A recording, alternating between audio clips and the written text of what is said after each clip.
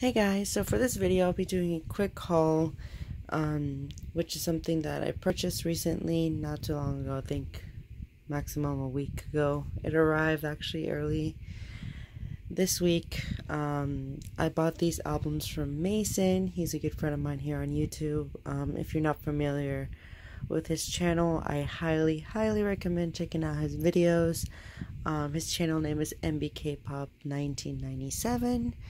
And he is selling some of his albums. I don't know if he's still selling some of them, but definitely check out his channel, and if you can find his Twitter as well.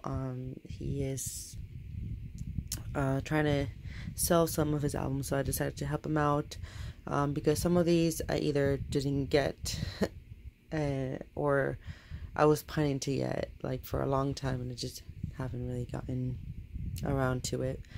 For this video I'm like cramming things as well, so I'll be talking about obviously the albums and my collection stuff, and a little bit of my, I don't know, my current state with keeping up with K-pop and all of that. So yes, please check out Mason's channel. He makes great videos. Yeah, if you like my videos, you're probably gonna like his, because we like the same groups.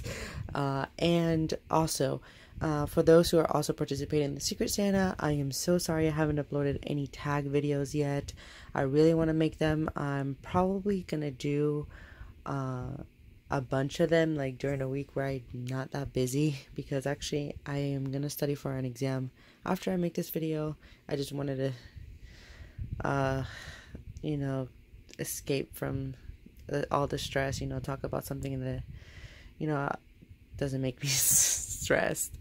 Yeah, but I will try to make all the tags as soon as I can. I just have been really busy, and I want to answer the questions like at least as best as I can, but I really want to do them. I've just been really busy every single week. This semester has been really just crazy. So yes, let's get started. That was just kind of like explaining what this video is going to be about, because it's not just a haul. Alright, so the first thing that I have is AOA's 5th mini album, Bingle Bangle. This is the play version, I think. I prefer this picture. I don't like the red tint with, or I don't know how else you would call it, on the photos on the other one. This is the first comeback without Choa. I kind of talked about this song being weird on one of my videos. By weird, I mean the title track.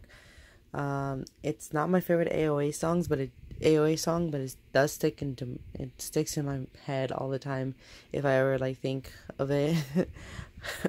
And it did pretty well on the charts, so that says something that they still have some potential to, make an impact in the K-pop industry. This packaging is actually really strange. It's like really puffy. Yeah. So here is the back. You get six songs. There's 2 versions, and here's the spine. Yeah. And here is the disc. So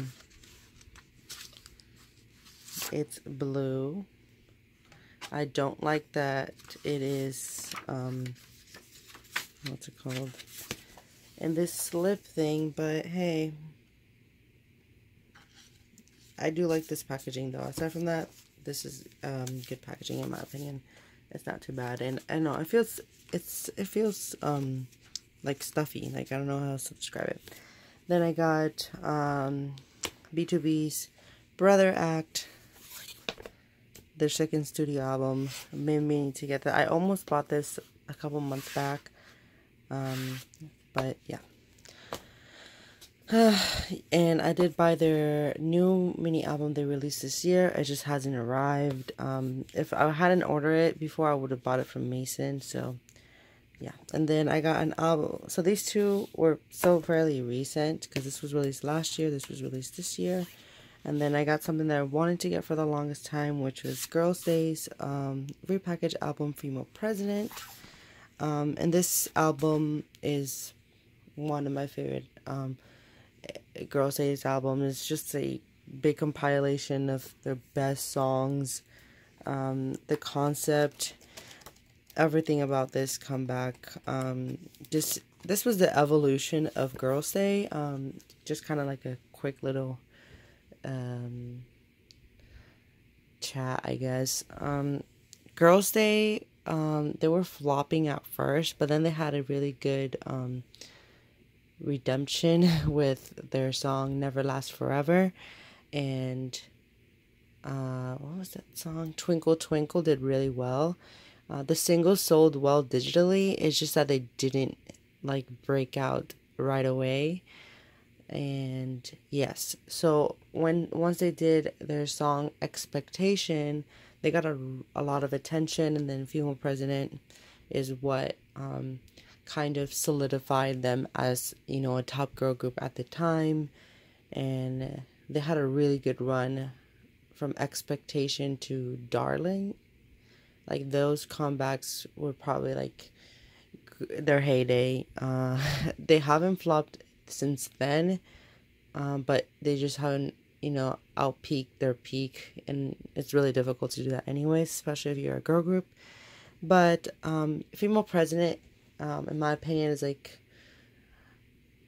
one of their best songs. I just really like the emphasis on, you know, female empowerment, and just how the song's structured. It's, you know, it gets you pumped up. I don't know. And obviously the other title track, Expectations, really good, and this album overall is one of the best ones I've got to listen to.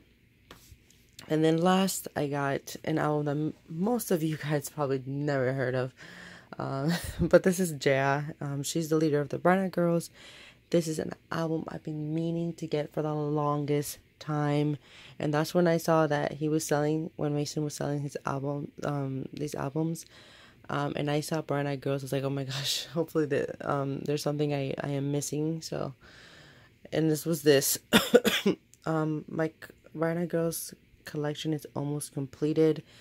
I'm still missing one of the, like, a few little things that are not necessarily in their main discography that I really want to get, and that's just me being like very detailed about collecting Bright Eyed Girls, because they have a decent amount of stuff, but they don't have a huge load like Girls' Generation, Kara, Tiara, which are like my other ultimate groups.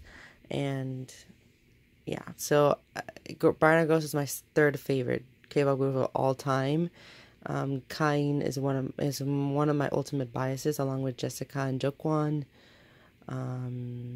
Yes, so I've been meaning to get this for a really long time. It's out of print now. You can still get it at a decent price. I just didn't get it right away because it wasn't on the top of my list. Like, I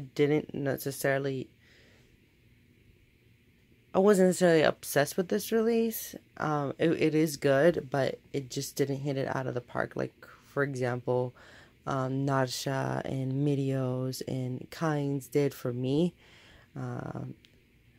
Like, I think Narsha needs another album on her own. Like, she was the first one to do a solo.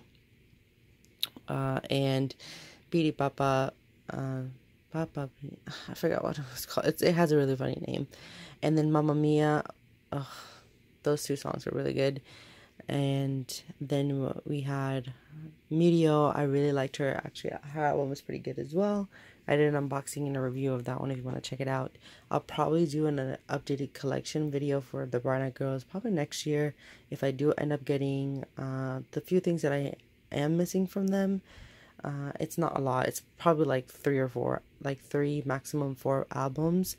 I do hope that they release another full-length album as soon as possible, obviously. And yes, so that's kind of like my little rant about these. I've been keeping up with AOA, fortunately. Missing one album from them, which is on its way. And yes, so kind of like I said in the beginning of this video, I've been really busy. So I'm a university student, so it's been getting really crazy this semester, and I have been pretty stressed, if I've been completely honest. So just I don't know. But at the same time, it's not that I dislike K-pop now. I'm just like getting very disinterested in it. Doesn't mean I'm not a K-pop fan anymore, but I'm not into it as much as I was, for example, 8 years ago. Like 8 years ago, you would like you would see me like always listening to K-pop music like every single day. I still listen to it, but it's not that intense anymore. And obviously, and I mentioned this multiple times on my channel, I guess it's kind of become really redundant, but a lot of my groups either disbanded, or they don't promote anymore, or they promote like every 2 years. So I am only looking forward to like those groups whenever they come back. So it's not like I don't, I really have very few things to look forward to. Like this year, it's been good for me. In terms of the groups that I like, so I got a Taeyeon, a Yuri, a Girls' Generation subunit. Tiffany got her English debut thing. We got Shiny. I got an Infinite. So there's still a lot of groups that I do collect. But yes, I don't know. And I guess I'm, it comes with growing up, because K-pop mainly targets, the teen demographic, and, I am now in my early 20s, so, but I do still keep up with my favorites. So that's like one thing that's one thing I don't think I'll ever kind of leave behind, I guess. But even when, like, groups that I used to, like, check out, every now and then, like, I don't even listen to the music video. Like, I didn't even watch the music video or the songs, because I like, don't have time for this. Not gonna buy it. Like, that's how bad it is. But, yeah, that's just how it's been going on. As for collection, obviously, like I always say, I try to get the new releases from the groups that I support. And if I do forget it, I try to get it like as soon as I can. Like that's the case for this. And then just filling in holes, which will be like these two. It's like most of my videos are like that. Were always like that anyway. It's like very old stuff with fairly recent albums. And I'll try not to buy as much as well, because I'm trying to save up, because next year I am doing another study abroad. So I gotta save up money to for my traveling. But it is very tempting, especially when you see a K-pop album for a really good price. And when I saw Mason needed some help selling the things, I just decided to get these, because I knew I was gonna get these anyways. Especially like this one is one that was on the top of my list. And these two were like, because I do have the regular edition for this album, and they only added the Female President song, so I was debating on getting this, but I was just like, let's just get it now. So yes, if you guys have any questions, please comment down below, or video request, upcoming videos. I did order a couple albums. They're on this way. I am participating in the Secret Santa, so there will be a secret, like the revealing of who I got. I don't know. I haven't gotten it yet. That's like very soon though. I'll try to do the tags for the Secret Santa as soon as I can as well, so sorry about that. And yes, I hope everyone's having a good day, great week, and that if you're right now in that exam period like I am right now, good luck, like, and don't stress about it too much. That's kind of like my best advice. Yeah, it's been pretty really crazy. I guess I don't want to talk too much about it because it's not that interesting. It's not K-pop related, but for those who are wondering if um, about my life in general, or why I haven't uploaded as much. That's the reason why. But yes, if you haven't heard any of these albums, check them out. I highly recommend listening to the Girls' Day album. If I had to pick a favorite overall, it would be that one. If you like ballad or mellow, really acoustic type of songs, yeah, and B2B, and this is like a mix of like a bunch of things. But anyways, guys, thank you for watching. I might do a review for these two, like an unboxing and kind of talking about the album in general, but that'll be later on when I have more time. Okay guys, bye.